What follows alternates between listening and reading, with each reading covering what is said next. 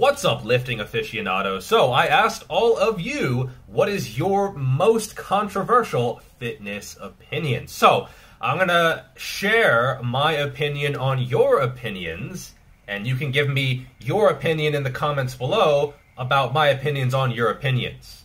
And then I'll react to your comments about my comments about your comments. Just typical YouTube stuff, right? Why did you do this? Okay. So I'm going to share if I agree or disagree, and I'm going to rank your take on the spice meter. So how spicy is your hot take? And there were over 500 comments in the first 12 hours or something, and so I can't get to all of them, but I will react to about 40 or 45 of the spiciest of them. First up, we have a comment from the one and only Basement Bodybuilding. Definitely check out his channel. I will link it in the description. It's a four-parter. The first one, local fatigue is greater than systemic fatigue for hypertrophy. And he gives an example. I 100% agree. This is a little bit of a spicy take. A lot of people are like, I'm tired. It must be my CNS. Not really as much of a thing as people think. So I would say it's a 3 or a 4 out of spiciness out of 10. Next one, training in phases or cycles, so periodizing your training, doesn't help hypertrophy. They're overrated. Yeah, I actually would 100% agree. I don't periodize my training. I just progress with a standard double progression type of thing. I don't deload. I don't ramp my volume, and then I don't do any of that. And I don't feel like that has negatively impacted my progress. But to some people, this is quite a take, so I'm going to give it a 5 out of 10. The third one, isolation lifts are overhated. Not overrated, overhated. I would, to a certain extent, agree, although pretty much any program for hypertrophy should have a mix of compound and isolation. So I somewhat agree, and I would say in terms of spiciness is probably a 2 or a 3. Number 4, trying to force progressive overload can be just as bad as not forcing it at all. I somewhat agree. It depends on the person. Some people really do need just a kick in the ass.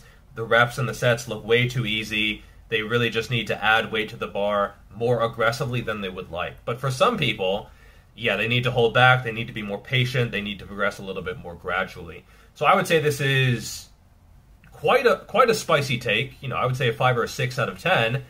Because, you know, progressive overload, that's like the main thing that a lot of people talk about, and for somewhat good reason. But I would say overall, I agree. All right, the second one, second comment from Liam. He says, being a fitness jack of all trades is a good thing in many contexts, even though it is looked down upon by the fitness community. And then he gives some examples, and he talks about diminishing returns, etc. And actually, yeah, I would agree. You don't necessarily need to specialize in any one lift or any system, and being able to do many things is just going to be more generally useful for most people. So overall, I definitely agree. There's nothing wrong with having specific goals, but sometimes the juice is just not worth the squeeze. And I actually don't think this is all that spicy of a take. I would say this is probably like a 2.7 out of 10 in terms of the raw spiciness. Next comment from Piggly Wiggly. Never thought I'd say that sentence or word ever. Beginners do not need to do a 3x5 or a 5x5 routine such as starting strength or strong lifts. They can learn fundamentals of lifting with dumbbells or machines, doing 3 to 4 sets of 8 to 15 reps, compounds, and isolation exercises. Yeah, I agree. There's no need to do any specific routine. You can start training like an intermediate from the very first time you step in the gym, and there is nothing special about 5 reps, that's for sure. Yeah, I 100% agree, and I'm going to give this one a 1 out of 10 for spiciness. This is, you know, this is like mayonnaise level of stuff. I said give me the weird stuff, not don't have to do starting strength. Next comment from Ethan, 2 changes that he wants to see in professional bodybuilding. 1, stop obsessing over conditioning. Yeah, I would agree. I think especially for natural bodybuilding, I would much prefer to see a standard more like the Silver Age, where like 12 to 13 to 14%, maybe 11% was like the standard, and it's possible to get too ripped. I think it can make judging a little bit difficult, right? Like in typical bodybuilding, leaner is always better, and so it's easy to judge, right? There's less subjectivity. And the next one, in non-tested organizations like the IFBB, remove the open category. The thing is, what do you do now? You have a weight cap for everyone? Like, what if someone is just bigger, right? Like, obviously that is going to limit the amount of drugs, but they have classic if they want to do that. So I would say, like, I understand why, but I would say this is not really needed. Well, I agree with the first one about the body fat percentage, but I don't agree with the second one. I think people should have the option to do whatever they want. Like, obviously, I'm not pro steroids by any means, but I am certainly pro do whatever the fuck you want. All right, next one from Alexander Stoyanov. Some exercises are pretty good if you do their cheated version, cheat curls or cheat dips. Ooh, I agree with the curls. Cheat dips, I don't know about that. That's not something I would really sign off on. If a client's like, can I do these cheated? No. I think dips are already an exercise that gives some people shoulder issues or a little bit harder on the body. And so, and maybe a little bit of like an oomph out of the bottom position. You see like Liu Xiaojun when he's doing dips, he's really like driving with his head. I think that's okay. But excessively, probably not a great idea. It's already a very stimulatory movement, already very, very stressful in the bottom position, so I don't think doing it too aggressively is a great idea. So overall, in spiciness, I would say for curls, maybe like a 2 or a 3 out of 10, but for dips, 8 or a 9 out of 10. All right, next one from Jake Earl. 99.99% of lifters never come anywhere close to overtraining, yet overtraining is still fear-mongered across the fitness industry. Yeah, I see those all the time. I wrote a section in my book, and you're not overtrained, okay? Like, lifting is not going to cause overtraining unless you combine it with cardio or something has gone dramatically and drastically wrong in your life, like you're super stressed or you're just not eating or not sleeping or something like that. But generally, overtraining syndrome is just not going to happen from lifting. You'll break down structurally, you'll get injured first. So in terms of spiciness, I would say this is like a 3 or a 4 out of 10, and I agree. All right, next one. Most people who just work out for health or recreational don't need perfection, neither diet nor training. They need enjoyment just to stay in the game long term. Yeah, I would say consistency is going to be key for the vast majority of people. Most people are not like super, super motivated and driven and are willing to go through the amount of suffering to really like completely max out their physique. And so, yeah, if you're lifting for health, which most people probably should be, yeah, you don't need perfection, and chasing perfection, if that gets in the way of consistency, is not a good idea, which ironically is not perfection. So I'm going to give that one a 4 out of 10, and I pretty much agree for the most part.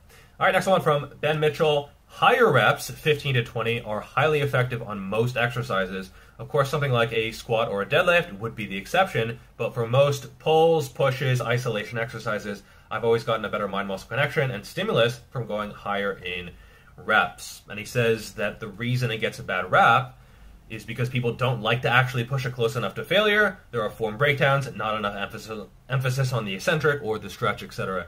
Yeah, I would agree. 15 to 20 is a fine rep range, and if you can't get results from that, yeah, often you're not actually going close to failure. And so the reason why most people don't go as close to failure is because it hurts, right? It's uncomfortable. You get that lactic acid, that burning. Sometimes repeatability is an issue. Sometimes consistency and adherence are the issue. I would say this can be effective if you're willing to push yourself. In terms of raw spiciness, I'm going to give that one a 2. All right, Kevin Hester wrote, upright rows do not cause shoulder impingement if you have normal, healthy posture. So I would say there's partly a genetic factor here. The shoulder joint just does have some inherent genetic variability. But overall, yeah, I would say the fear-mongering for upright rows, it's sort of swinging both ways, where now it's like more acceptable, which I think is good. So I would say in terms of spiciness, this is now like maybe a 3 or 4 out of 10. But a few years ago, it would have been like a 7 or an 8 out of 10 in some circles. All right, next one from On the Ball City 71. Rock climbing is the ultimate combination of strength, technique, flexibility, power, and endurance. All training should have climbing as the ultimate goal. Ooh, that is spicy, especially that last part. All training should. Yeah, I disagree with that. I don't think you have to climb at all. You can if you want to, but it's by no means necessary at all. It's a fine way to train. If you like it, do it. but no need at all. And in terms of spiciness, I'm going to give this one an 8. That's a big statement, dude. All right, this one's good. Bodybuilding is not a sport, it's a performance art / pageant. I think the word pageant really pisses some bodybuilders off. Or like, you know, the IFBB will announce like, the athletes are coming in. Oh, I'm always just like, okay, yeah. But I think not most, but some people will agree, yeah, it's not really a sport. It's more of a beauty pageant. Well, beauty is... but in terms of spiciness, I would say this is probably... I mean, in some circles, this is like a 10 out of 10. You know, because beauty pageant, it's like Miss America, and so they don't want to be associated with that. But it is. All right, next question from Jeffrey Anderson. Gaining muscle is a great goal, but keeping track of the actual I put on 2 to 4 pounds of muscle in X time period is a guess at best. Yeah, especially if you are in a slightly fluffier state, you don't actually know how much. Like when I say, oh, I probably gained about this much muscle in a year, that's just an estimation. It could be off by 20 or 30%. But I think if you're lean and you're measuring, you know, your arms, you're measuring your forearms, you're measuring your chest, you're measuring your quads, like all these other areas, you can tell if you're gaining muscle. Plus, you know, strength 4 reps across a variety of lifts with the same technique. After you've been training them, that's going to be very correlated with muscle growth as well. And so you can tell if you're making progress, but you don't know exactly how many grams of tissue you added.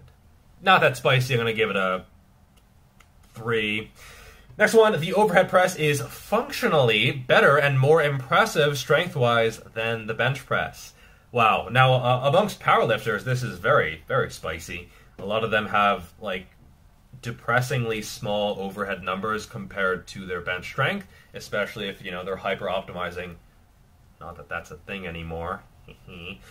But in terms of spiciness, I would agree, actually, and I would say this is probably like a 6 or a 7, especially in powerlifting circles. All right, next one. Being drug-tested actually means something. I somewhat agree. You get these comments like, tested doesn't mean natural. And I guess I agree, right? Like, there are probably some people who are, like, cycling off and cycling on. Like, I know there's experts who, like, tell people how to avoid the drug test or beat the tests. And, you know, by all accounts, or a lot of accounts, it's not that hard to beat the test. But I think it actually does mean something. Yeah, if you look at the tested records in general, they are lower than the untested records. Some of them are getting kind of close. But yeah, I think this does mean something. And I would say most drug-tested athletes are drug-free. That's a little bit spicy in and of itself, especially on some pages. So I would say this is like a 6 or a 7 out of 10 in spiciness, and I agree. Next one, the good girl, bad girl machine. So, good girl, bad girl. No, the other way. No, that's right, yeah. Is the most underrated component in leg training for hypertrophy. I wouldn't say it's the most important, but underrated, yeah, I could get behind that. You know, you work the glutes, the medius, the meat of the medius, which is not worked with a lot of other movements. And then you work the adductors, which are like one of the most underdeveloped muscle groups in a lot of people. And if you have small adductors, it almost doesn't matter how big your quads are, right? Because you'll still have a fucking thigh gap. Like, if you're a dude with a thigh gap, that's hot. So I 100% agree, and I would say in terms of spiciness, this is like a 7 or an 8 out of 10. For a lot of people, especially like powerlifters, they don't like this machine. You know, it's like just like squats or go home, and, you know, if it doesn't have a barbell, it ain't for me. All right, the next one, upright rows and behind the neck presses are an OP superset for delt hypertrophy. Yeah, I would actually agree. I would say for a lot of people, they do not like these movements. They think they're injurious. Maybe they don't have a lot of shoulder mobility. It is going to be somewhat individual. I would say this is probably like a 6 or a 7 in terms of spiciness. And I somewhat agree, because there are some people who probably shouldn't be doing, they shouldn't be doing these movements, but for a lot of people they are money, so best to go by feel. All right, next one, weighted calisthenics and rings are superior for both hypertrophy and upper body strength compared to traditional weight training. Ooh, that's a big one. That is, I would say it's an 8 or a 9 out of spiciness. I somewhat agree. I think they're a very, very good addition. Are they overall superior for both hypertrophy and upper body strength? Probably not. I think if that was the case, you would see a lot of IFBB pros and top natural bodybuilders and just like the biggest people and most developed people, the elite, using them. But you don't see that much. Now, I wrote a whole book on rings. I love rings. I incorporate them pretty regularly. And I think they're very, very good for chest. I think they are decent for lats, okay for traps, decent for shoulders, okay for biceps. But are they going to be overall superior? Probably not. All right, that is all for this video. If you want to show some support, definitely grab a copy of my new book. I won't go into the marketing and why you should buy it, but you should. All right, that's all for this video, and I'll see you in the next one. Peace.